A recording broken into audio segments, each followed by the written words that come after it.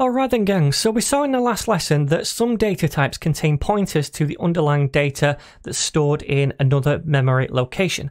We call these pointer wrapper values, and this happens automatically whenever we create one of these data types, but we can also manually create pointers for other data types like strings, ints, floats, etc. Now, pointers are a data type in themselves, and when we create them, they're stored in their own memory block, and all they do is point to another memory location. For example, I could create an int with a variable name of score, and that would be stored in a single memory location. Then I could manually create a pointer variable called score pointer, which pointed at the memory location of the score value. That pointer would be stored in its own memory block. But why would we want to do this? Well, to answer that, I want to dive into another example. So then we have this string right here, and I pass it into this function update name, which is up here, to update the value of that string. Now we know from the last video that Go creates a copy of every variable when it's passed around as an argument like this. So updating the name inside the function like this just updates the local copy of the variable, not the original value. And we can see that when we print out the name, we can see it's still Tifa after we call this function. All right. So to combat this, we can use pointers. So remember, a pointer is just a pointer to a memory location. And the way we get a pointer to a variable is by placing an ampersand in front of it. So for example, let me come down here and print out something to the console. So fmt.println, and I'm going to say memory address of name, which is the variable, is, and then I'm going to output over here ampersand name. So what this does is get us a pointer to the memory location of the name variable, to this value right here. So this right here is a pointer to the memory location. So if I save this and run the file again down here, we're going to see the memory location that this points to. So we can see this thing right here. This is the memory location of the memory block, if you like, where this is stored. So that's a pointer, right? Now we can store pointers in a variable if we want to. So I could say, for example, create a new variable called m, and I'm going to set that equal to ampersand name. So now this variable m is storing this memory location, this pointer, in its own memory box, in its own block. So this in itself has its own memory address, but it's storing the memory address of a different variable. So I've created a diagram which I'm just going to paste in here, just in the comments, to explain this. So imagine the name right here is stored at this memory address, at this block right here.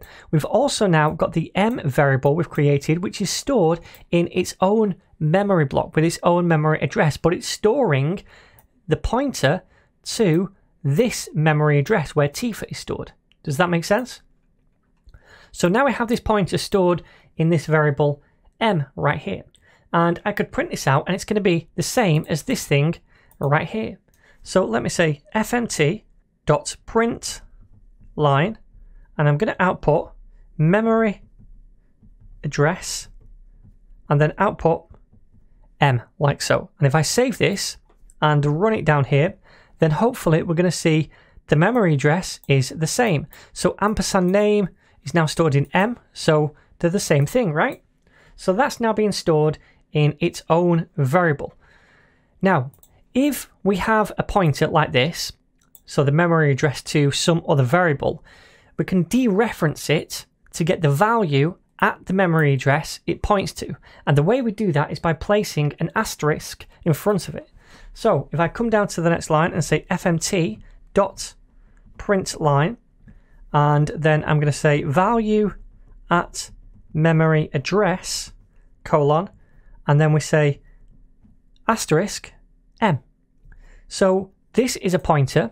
When we use an asterisk in front of a pointer, then what it does is get the value that that points to. So hopefully it's going to output Tifa. So what I'm going to do is comment out this right here. So we should now just get the memory address and then the value at that memory address. So let me save this and run the file down here. And we can see the memory address is this, and the value of that memory address is Tifa. And then at the end, we're printing out the name, which is why we see Tifa again. All right, let me just get rid of that. We don't need that anymore. All right then, so now we have this pointer, if you like, or rather this pointer right here, and this dereference value to get the value that that pointer points to. Now what I could do is I could pass in the pointer right here into some kind of function. So we have this update name function right here, right? And what I could do is come down here and say update name. We can spell it, and then pass in M, which is the pointer. Now, at the minute, we get an error because it's saying, well, we're accepting in a string, but you're passing in a pointer to a string. And that's what that asterisk means up here, a pointer to a string. Now, all we have to do is say, look, in this function, we're going to accept in a pointer to a string. And then over here, I'm going to dereference whatever that point is by using an asterisk. Now, when you see this asterisk in front of a type as an argument, that means that we're accepting in a pointer to whatever value is stored at that memory location. Now, when we use the asterisk right here, it means, okay, well, get that pointer, see where it's pointing to, and dereference it so I get the value in that particular block, Tifa. And now we're updating that block.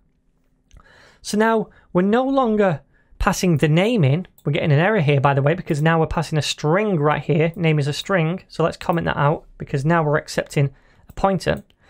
So now we're passing in a pointer to where the value is. And since we have the value from that pointer, we can update it. So what I'm going to do now is print out the name at the end. I'm going to say fnt.print line and then the name. And I'm going to print out the name before we call this as well. Let me comment out these lines. So I'm going to say fmt.print line name right here. Then we pass in the pointer M to the update name function, which updates the original data in the original location, and then we print out the name again. So let me save this and run the file. Go run main, and we see Tifa and then wedge. So it's worked. It's updated the original value now. So this is now a similar type of behavior that was happening automatically with the pointer wrapper types we talked about in the last lesson, maps and slices, whereby changing the value of the argument in the function updates the original value that was passed into it. So let me just explain again in diagram format what's happening. First of all, we create a variable called name, which is a string and it's stored in a single memory block. Then we make a pointer variable m, which points to the memory address of the original name value. We then pass this as an argument into the function. Remember, when we pass variables into a function, Go makes a copy of the variable for inside the function. So Go makes a copy of this pointer argument and puts it into its own memory block.